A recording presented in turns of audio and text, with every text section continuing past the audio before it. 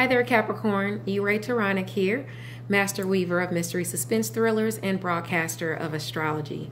First of all, I'd like to thank you for being with me today, lending me your ears, your eyes, and your time, because I know it is valuable, so I do appreciate it. At the same time, I would like to ask you to show your appreciation for the content that I am providing by liking the video and subscribing to the channel. If you're feeling especially generous, you could share as well. Now, my channel is to assist you in evolving mind, body, and soul. That being said, I have a big focus on career as well. So being that I have a lot of entrepreneurs that come to look at my channel, I like to try to help us as a collective to progress in career and achieving our highest aspirations. That's important for me because I know it's important for us, and we show it in our everyday lives. So I'm here for that. Now, on my channel, I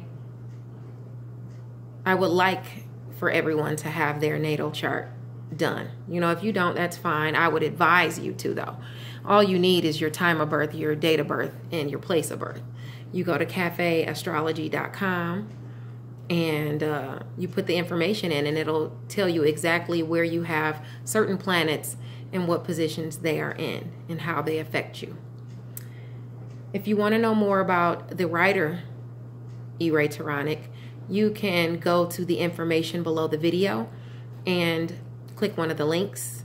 My author page is down there, or you can go to the About section on YouTube, and all my links, my social media links are there as well. Okay, so that being said, let's go ahead and get into the major transits, or let's hear what the season is about and get into the major transits before we do your individual astrology. Aquarius season is here from January 20th through February 18th.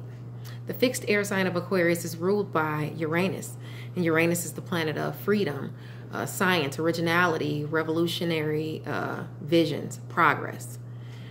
Aquarians are inquisitive and have a knack for intellectual conversation, but they can also be unpredictable and at times aloof. Hence being ruled by Uranus. So expect some surprises, some shocks this go round, okay, during that time. So let's all channel our inner Aquarius this season and exert our independence by being bold and brilliant, by exercising our independence. Increasing our humanitarian efforts would be wonderful at this time. We're going through a lot as a country, as a planet. So a helping hand goes a long way. So remember that. And those blessings come back to you definitely when you help out. Be sure to network with people that will open you up to new ideas, positive people, positive places and things. Aquarius is all about the experience, but you want to make sure it's a positive experience, right? Nobody wants a negative experience. So, stay out of negative environments, basically. Uranus is the first planet we're going to go over. Sorry, I have to clean these glasses. They're filthy. Uranus is the first planet we're going to go over. Okay, now Uranus is direct. The retrograde is ended. It ended on January 11th this year. Now Taurus reigns over. Uranus and Taurus reigns over your values, your money, your resources. So all of that is free to progress right now. It's free to move forward right now. Okay. Now it's toggling right now between 2 and 6 degrees Taurus. Uranus is. So any places in your chart where Taurus is, if it's between 2 and 6 degrees, you're going to feel those shifts much greater than the collective. Okay. In addition to that, if you have any houses in Cancer, Capricorn, or positions in Cancer, Capricorn, or Libra, there's an opposition to those signs. So you're going to want to look and see if you have that 2 to 6 degrees in those signs as well, Cancer, Capricorn, and Libra, to see where the opposition will be.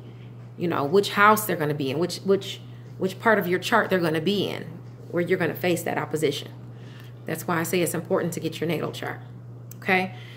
Now, at the beginning of the month of February, of course, the sun is still in Aquarius. Okay. So we're still free thinking. We're still objective. But then it's going to leave and it's going to go into Pisces, which is going to make us more emotional. And we're going to be less heady then. Mercury, the planet of communication and skills and sales and intellect. It leaves the sign of Capricorn to move into Aquarius on January 31st. Okay, so up to January 31st, from the 31st to the 3rd, we're going to be more objective and free thinking. But then we're going to jump into Pisces. That's when those emotions will be likely stirred up. The retrograde in Pisces at 12 degrees goes from February 17th to March 10th.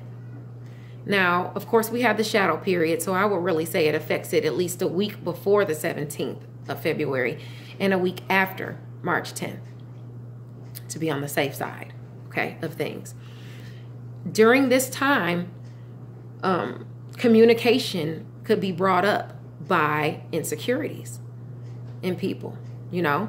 So at this time, I would advise you to be honest with yourself about why things are happening or why you're going through, why you're experiencing what you're experiencing, as opposed to putting those insecurities off on others. Okay, so and don't let people pawn their insecurities or project their insecurities onto you either. You know, you don't deserve that, and neither do they. So let's try not to do that during this time, because it's definitely a possibility. During the Mercury retrograde, I would avoid signing contracts just because it's the planet of communication skills, intellect, sales. So, and it's retrograde. So if it's going back over things past, you don't want to go forward if you don't even have the ruler of communication with you, you know, to help you out, to get your mission accomplished. The retrograde is a time where exes can come back. The retrograde is a time where your loved ones can want to rehash that same old fight. The retrograde is a time for reworking things, revising things, redoing things. Okay? It's not a time to jump forward with anything. You want to make sure you have, you know, take care of everything back here before you rush forward, and then something breaks down and you have to go all the way back and fix it. You know, you don't want to jump the gun. Okay? So, Venus, planet of love, pleasure, romance, it enters the cardinal fire sign of Aries at 0 degrees on February 7th, and it stays there until March the 4th in Aries. So that whole time you're in this, love is in this fiery, competitive sign. Passion can ignite during this time, you know. It can be renewed. Your passion can be renewed, Capricorn. So, you know, be looking out for that. For everybody, passion can be renewed. Because I'm talking to the collective right now. I'm sorry. Although this is the Capricorn video. During the new moon on February 23rd, it's going to be squaring Jupiter in Capricorn. So be on the lookout for temporary shifts and changes in your relationships. Keep a cool head, think things through, be honest with yourself and others. That's all you can do. You know, Venus rules finances too, so you can have shifts in relationships where you have business dealings or financial dealings with someone, contracts. you know, your loved ones, your husband, your boyfriend, your girlfriend, co-workers, peers, all those relationships across the board. You know, look for those shifts in those relationships. Mars, the planet of energy and challenges, is in Sagittarius up until February 16th. So that we'll have that fire to get out there and do things. The fire will be in our belly. You know, we'll have that gusto as a collective, because it'll be in that fire sign. Now, when it moves on the 16th to the earth sign, that's when it'll get, that's when the boss comes in. You know, that's the time to drive it home. Capricorn actually stays there until the end of March. So it doesn't leave. It stays there to make sure we accomplish those lofty goals we're going out to try to accomplish. It's there to help us. So use that energy, channel that energy. Your motivation is hungry. You know, money is the motivation. We're trying to get out there now and achieve material status, you know, and social status. Now, having a strategy is important. Having a plan is important. You want to plan things out when you're doing them. The person with the plan is always better suited and more prepared than the person that's just running out there willy-nilly and doing things and they don't even know why they're doing them. You know, that's when you have to clean up messes, unnecessary messes, when you do things like that. Okay. So now's the time to realize the legacy you plan to leave. Just ward against the negative aspects that Capricorn brings about, like being ruthless. You know, you don't want to be that kind of person. You know, nobody likes a bully.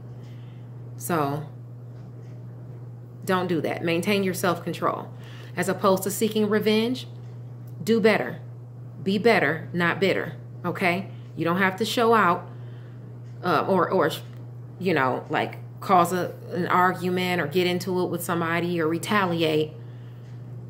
Just glow up, and that'll be enough to burn their biscuits right there. Okay? So now Jupiter, let's go to Jupiter. Jupiter, the planet of luck and expansion, entered Capricorn on December 2nd, 2019. It's going to remain there until December 18th of this year. It's the time, like I said, to acquire wealth and social status and material status. But did you put in the work during previous transits? If you didn't put in the work, you can't expect to get those blessings. Reaping what you sow can indeed be beneficial, but you got to put in the work. Okay? On February 20th, Jupiter is sextile Neptune, aspecting Pisces and Capricorn. Okay? So with this sextile, your inspiration can be thriving. Your creativity can be thriving right now. By the way, a sextile is when two planets are 60 degrees apart, forming a harmonious or a favorable aspect, okay? Angle or favorable aspect. So it's a good thing. You know, channel that energy and use that sextile to create something wonderful. You know, use your inspiration to come up with some new, fresh ideas that's going to launch you out into the stratosphere once you get ready to go in March and launch it and put it off. Show it to the world. Saturn, the planet of responsibilities, restriction, and reality. We know that it's been in certain areas of our house affecting them for the past 2 years. Now that Jupiter's there, joined with them, it makes it a little easier. I'm not going to go over how it's going to affect every sign because I've done that in my December newsletter, which you can find on Facebook under my author page, E Raye Turonek. Scroll up. There's less posts on that page, and you can get to the December newsletter. By the way, if you want to just subscribe to the newsletter, just leave your email in the comment section below, or send it to my messenger through Facebook. And I'll add you to the list so that you get it, so that you get the literary bliss as well as these horoscopes. Now, you can also get it if you go to YouTube. One of my very first videos, I believe it's the second video I ever uploaded. It's like 33 minutes. When I do the planetary transits, I tell you how Jupiter is going to be affecting that and that Capricorn Jupiter conjunction. is going to be affecting you, each sign. Now, we have 2 moons this month, of course. We have the full moon on the 9th. It's called the snow moon. Native Americans call it the hunger moon or the storm moon. So it's in the fire sign of Leo. The new moon on the 23rd is in the mutable water sign of Pisces. Okay? Things can be illuminated during that time. That's going to stir up some emotions, definitely. So look out for that. So don't go drinking or anything, alcohol during that time. I ward against that because, you know, especially with that being in Pisces, it can get really emotional, and you know where emotions can take you to places where you don't necessarily want to go, especially when alcohol is involved. So try not to give in to those toxic vices during that full moon or that new moon. Yeah, the Pisces one especially. Now, Capricorn, let's go ahead and get into your individual astrology.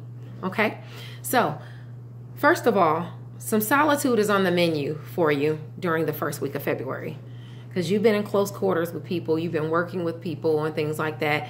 Now it's kind of time, you know, and it's okay to duck your head in your shell a little bit so you can get grounded, so you can focus on what you need to do. You need rest so that you can gain clarity and you can balance out you know, everything that's happened so far and your emotions with what's going on with the now and the past. Okay? Because in a minute, on February 16th, until the end of next month, that's when Mars will be there. You know, your Capricorn will be in, Mars will be in Capricorn. So you're fired up again, you know. You're raring to go again, but keep it cool. Calm it down just a little bit, okay? As I told Sagittarius, ward against being aggressive and argumentative. If people do not have your best interests at heart, cut ties with them. If people are jealous of you and you know that they're doing things to spite you and saying things to spite you, cut ties with them. You don't need that kind of trouble. You don't need that kind of aggravation. Be honest with yourself. Channel the Mars energy to get things done with patience and determination. Okay? Doing things yourself as opposed to depending on other people will, you know, possibly keep down that nasty temperament too, because you don't have to deal with them at all. You just do it. Focus on what you want to accomplish and don't allow others' expectations to hold you back. You're working by your expectations, not others, okay? Don't let it hold you back from your desires, from what you really want to do. Think about what you really want out of life. That's what you want to go for, not what people expect you to be going for, okay? Listen to that inner Capricorn. That's why at the beginning of the month, you should calm it down and take some time to rethink things, okay? During that retrograde as well. Now, the position of the sun in Aquarius, along with the Mercury retrograde, which the Mercury retrograde rules communication skills, sales, intellect, things like that, from February 17th to March the 10th, and even a week before and a week after it ends, it impacts your second house of money, your possessions, your resources, along with your third house of communication and siblings. So these areas will be revisited. Focus on the things that need to be revised, rehashed, to bring more clarity and allow you to move forward with less stress in your life. You don't need more stress. You need less stress, okay? So you want to move forward with clarity. And remember, your money is on your mind. You're going to get communication about money coming in. Some things may need to be reworked, whether you need to look at taxes, whether you need to go back and revise any plans. You want to go ahead and do that during that time, okay? Okay. Well, this is the end of the astrology for Capricorn. Please like the video and subscribe to the channel. And I'll see you next month, Capricorn. Bye.